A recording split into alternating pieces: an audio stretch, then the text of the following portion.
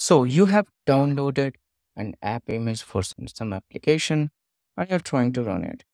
You have made sure that it is set as executable as program, but nothing happens. You double click, nothing happens. You right click and run, nothing happens. That is because in Ubuntu 24.04, you need to install libfuse2 library. How do you do that? It's quite simple. First, update your package cache so that your system knows about the packages you have available to install.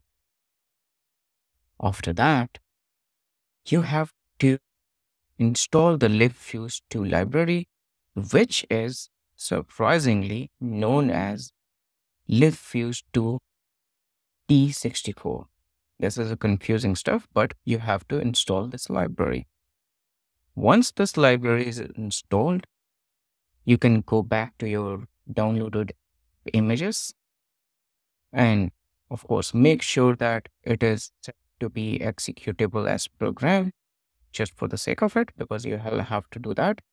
And then now when you double click it after installing libfuse2 library, you will see that you can run it as intended.